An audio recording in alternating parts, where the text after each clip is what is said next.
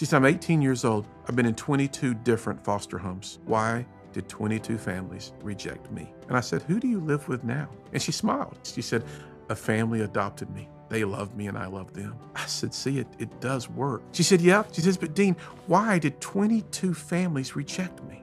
And we talked some more and I was able to get her some help, got one of the counselors in the schools involved. What's that got to do with you today? Maybe, just maybe, you too know the pain of rejection. But I also know that on the other side of rejection is this wonderful moment called acceptance.